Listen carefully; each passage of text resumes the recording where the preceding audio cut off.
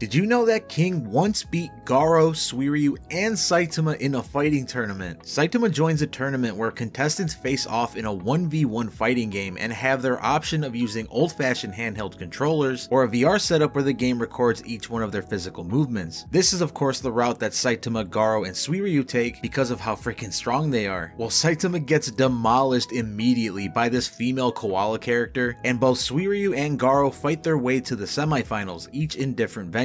We finally get to the Suiryu versus Garo match, and they have this epic battle where Garo is moving so fast that his avatar freezes mid-punch and allows Suiryu to sneak a win in. In the championship match, it's Suiryu versus the koala character that beat Saitama in the first round, and as soon as the start bell rings, Suiryu gets embarrassed, leaving the female koala the winner. Well, the koala character was of course King using a handheld controller.